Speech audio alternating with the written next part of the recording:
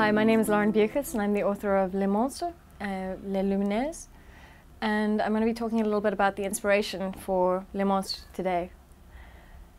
I was very interested in Detroit as a city. It seems to be this place which is very broken, very dilapidated. It's a symbol of the death of the American dream and also the beginning of the American dream, the birth of the American dream, the death of the American dream, and the possible resurrection. So I went to Detroit to go and get the story behind the pictures that we've all seen on the internet of these beautiful ruins of our civilization. And it was very exciting to go there and to stand in the ruins of our civilization. It was haunting and evocative, and it's so strange because it's not the Parthenon, it's not the Colosseum, it's us. And it's terrifying. It's such a feeling of being in an apocalypse. But there's a lot more to Detroit than that, and I find that there is a lot of life in the city. It's not only this abandoned, broken place, it is also a place where people live, and they have hopes and ambitions, and they raise their kids, and they have dreams. So I really wanted to kind of explore that aspect of it as well. On my research trip to Detroit, I interviewed a lot of very interesting people. You know, of course I do my research on Google Maps, and I read a lot of books, and you know, I do all of that stuff. But there's nothing quite like going to a place, of standing in an old decaying movie theater and having, you know, there are ruined curtains rotting on the walls, and there's a row of chairs, and one of them has been pulled out like a rotten tooth. And there's black squirrels scampering around in the weeds outside, and there's shafts of sunlight coming through the hole in the roof, and dust motes swirling in the light. And that's all great until you realize it's probably asbestos, and you're breathing it in right now. Which is a problem with old buildings. But I also wanted to interview people and spend time talking to people. And I went downtown. I've never seen such a hipster place in my life. I saw Google Glass for the first time. And I interviewed teenage theater geeks. I went to go and visit them at their performing school, and they forced me to do their theater warm-up exercises with them.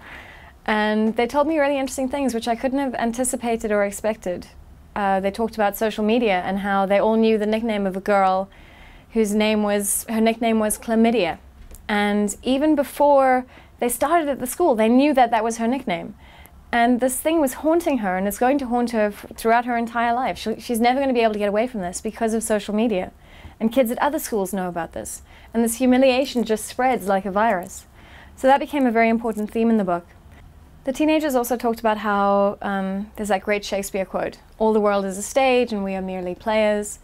And they said that what's changed is that now social media is the stage, and the rest of their lives is what is happening in anticipation of putting on that show.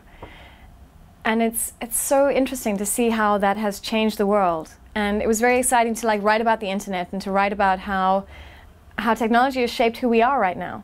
And how we express ourselves and how we curate ourselves. And that also became a very big theme in the book.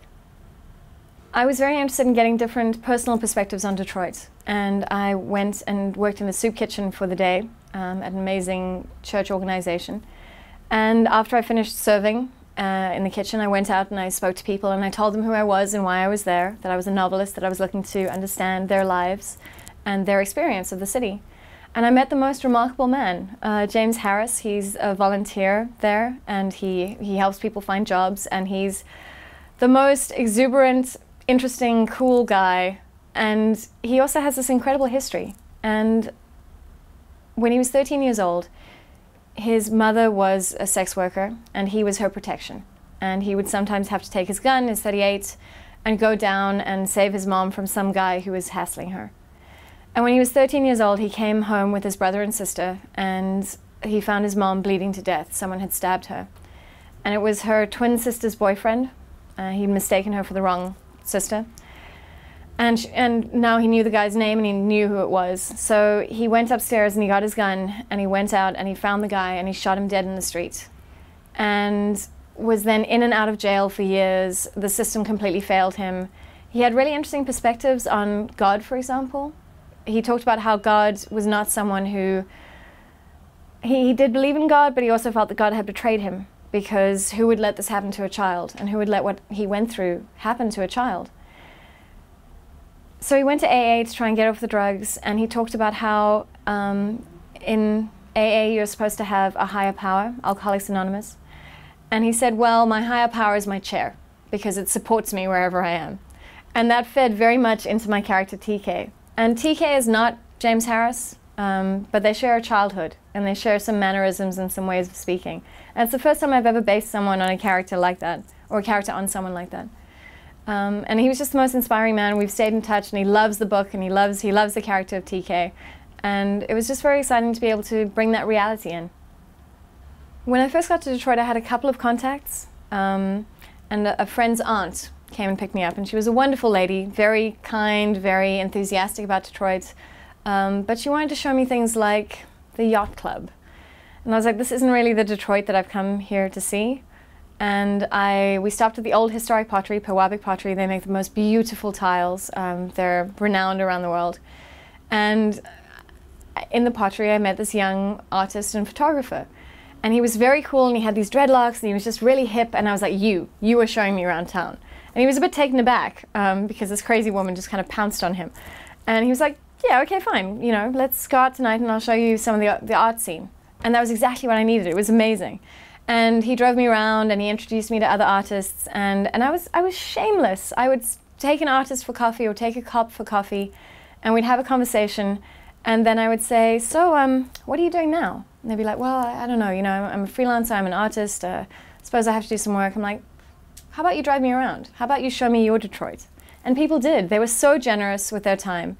And I think it was because they were excited to show me an aspect of Detroit that wasn't covered. You know, Detroit becomes this huge cliche of the ruins and the decay and maybe some urban farming. But they wanted to show me the life in Detroit. And it felt very personal and it was amazing. It was an amazing journey. So I wrote the whole book. I went to Detroit on a research trip. Then I wrote the first draft. And then I realized that I had some holes and some gaps that I needed to plug, so I went back to Detroit. And I phoned the young, hip guy from the pottery, Robert David Jones.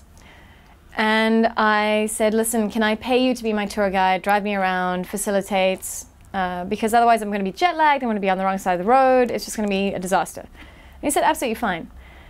I arrive at the airport, it's cold, it's November, I'm standing on the chilly concourse looking around for him, and there's this big black van.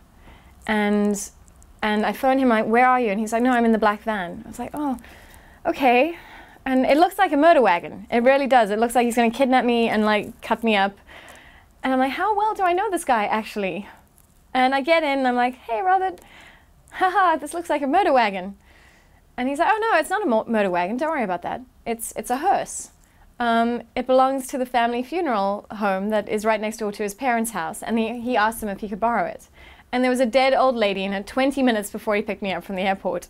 So that's how I got driven around Detroit, was in a hearse, in the big black murder hearse. But it just kind of fed into the experiences. And, you know, meeting amazing artists, going to cool art galleries.